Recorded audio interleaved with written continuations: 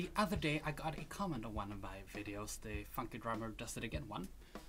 The comment was made by Gav Drums here on YouTube, and it reads, "Your time is impeccable. Any tips for practicing slow tempos? I try, but I tend to lose concentration." First of all, thank you a lot for those kind words. Secondly, I am gonna break this question up into two pieces. Piece number one, tips for practicing slow tempos, getting feel and timing right. And piece number two, keeping the concentration throughout a musical piece or practice. Let's try with that first part where we're practicing slower tempos, getting the feeling timing, musical timing still correct. The most important of playing a slower song is that you feel the subdivisions. The video where this was commented on, Funky Drummer Does It Again, has a soundtrack in the background. Jazzy hip-hop, drumless funk, 82 BPM. You will find it in the description down below. And it's not a terribly slow song, 82 BPMs, but it's still slow enough for if you aren't familiar with playing slower music, it can really be hard to keep that subdivision going and keeping yourself in the music and not rushing and not slowing down. What we want to try to do first is decide our subdivisions. So if we take a little bit of a listen to the song, it sounds like this. And if we try to count with it directly here, just in the regular old quarter notes, it'll go 1, 2, 3, 4. 1, 2, 3, 4. 1, 2, 3, 4. 1, 2, 3, 4. And then we can try, that's the basic just to count along with the music. Let's try and subdivide that with 8 notes. And then we would count like this.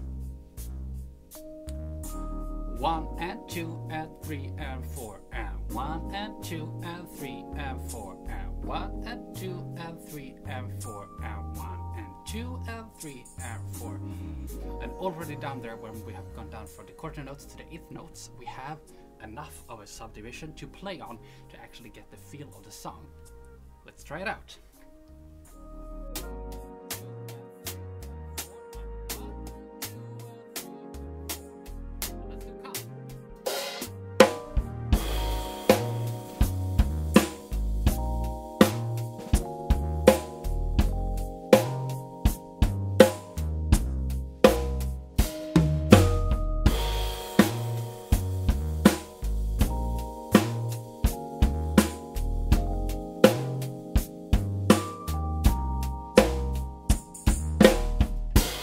Every single 8th note, start with your right hand, just try and play them, and when you're ready, feel free to add the kick drum or the snare, and just try to keep them on the 8th notes, nothing in between, just plain clean 8th notes. 1 and 2 and 3 and 4 and 1 and 2 and 3 and 4.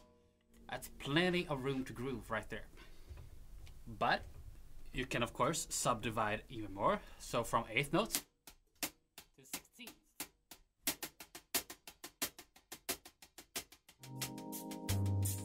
1, 2, 3, 4.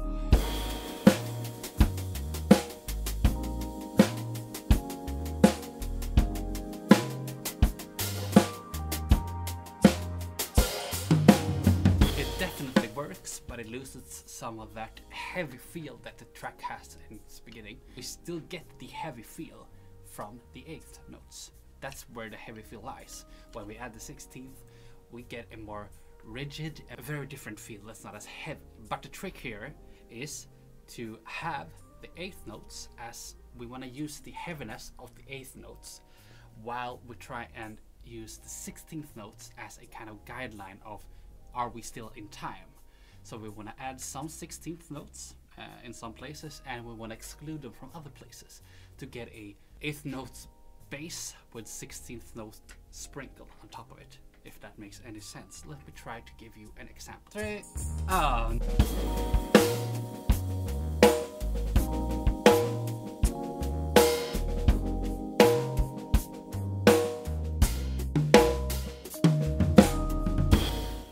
So to summarize, we want to have the 8th notes that are very, very present in the song, and is the groove.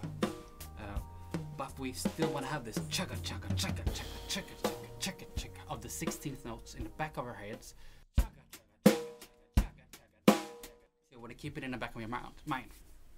That's the basic idea with subdivisions and groove, and how you want to work with the subdivisions and not against them. The second piece of the comment that I wanted to touch a bit on now is keeping the concentration throughout a musical piece or musical practice, or in general actually. When I first started studying to play drums professionally, I was at a school and I played the drums almost 7 days a week for 2 years straight. And I did not have the mental capacity to always be in the moment when playing the drums. And honestly, I didn't even try to be there because I didn't realize how important it was. It wasn't until after one of my concerts, which was, you know, okay, and one of my teachers said, if there's one thing you owe the audience, you don't owe the audience anything. You don't have to play chopsy, you don't have to groove, you don't have to do anything. But there's one thing you have to do. There's one thing you owe them, and it's to be present. You have to be on the stage, and you have to be there in front of the audience and really know that you're there. You can't think about anything else. You have to be there and be present. I really took those words to heart because when he said those words, I realized during our last concert, which was so, I hadn't been there at all whatsoever. I have been somewhere else entirely. And so those few words, to be present in the moment, really changed things about how I think about music. And for me, one of the most useful things about being present and how to be present is to narrow your mind and what you're thinking about down to a point. If any of you have done yoga and a bit of mindfulness maybe, you might recognize that when you're in your standing upward facing dog or whatever, you are often instructed to think about a specific part of your body. And what is this specific part doing? What is your back doing? Are your shoulders tense? What is your face doing? Are you open, wide mouth, being just relaxed, or are you tense in your face? You are forced to think about the things that your body is doing unintentionally. And that's where we want to put our attention when we're playing drums. So when we are in a practice room, what I did, and I recommend you did, I was at a jazz school, so of course the swing was of great importance, and I sat down behind the drum set playing the most basic of swing comps, which is this.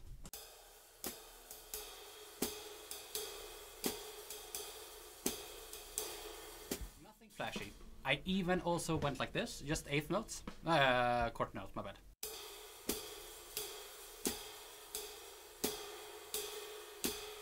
Because if I can keep the concentration on this and do this and still be present in the music, I can easily be present in the music on a concert. So what you do, this is the tutorial. When you strike the cymbal, look at specific parts of your hand. Look at your fingers, look at the pinky finger, the ring finger, middle finger, index finger, thumb. And look at them and see what they are doing.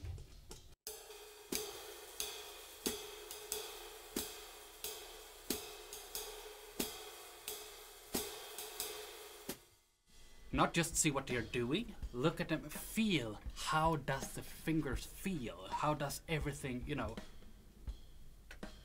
what is it doing, what is happening in your hand as you're playing this very simple beat.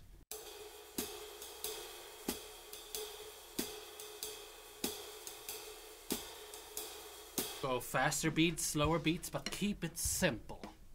You can go faster, but don't go, rushing away with the double time swing. No, that's not the point of this exercise. The exercise is to stay in the moment. What is your limbs doing? So you go through the fingers, then you can look at the hand as a whole. What is the hand doing when I'm striking the cymbal? Where am I striking the cymbal? Where does it sound different?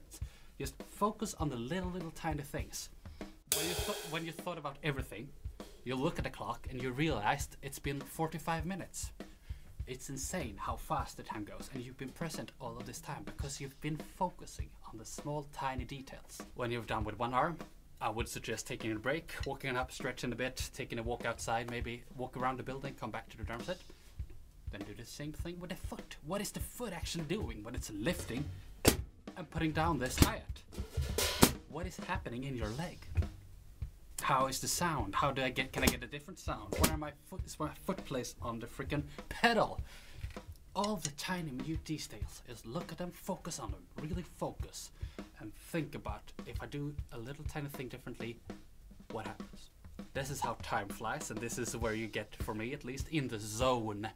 And this is key to being able to be present and don't lose concentration. The thing about this as well, when you practice with other musicians or at trainings or live, of course, the focus that you put on yourself and the minute details of the right arm and the left arm and the legs and your body, where's your butt, you know, all of those details, you shouldn't think about them while training with others. Instead, that concentration, when you feel your mind wander, you focus on an instrument. Say, for example, which is a very good one, the bass. Look at the bassist, look at his fingers, look at his right hand. When exactly does this person play the notes? Can I be exactly with him swinging? This is of course swinging, but it goes for every single genre. You want to play with the band. What is he doing? What scales are he playing? Is he playing very dissonant heavy? And should I reflect that with playing something rough around the edges? Or is he playing something very melodic and I should be, okay, I'm gonna play with him and do that as well. Focus extremely much on him. If you're doing that and your mind wanders, change the person you're thinking about. So stop thinking about the bassist, look at the pianist or the singer or whatever, guitarist. Just place your focus on something. That's the important thing here. Your mind wanders, you have to focus your concentration. Thank you, Gav Drums, a lot for your comment. I really appreciate it. If anyone has any other suggestions or weird topics I can talk about during drums, have any questions maybe, drop them down here in the comment section down below.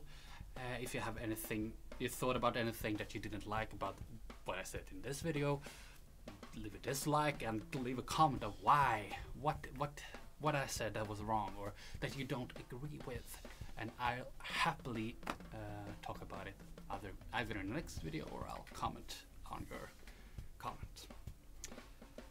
Anyway, I hope you have a wonderful day, night, evening, whatever you are having, and I'll see you in the next one.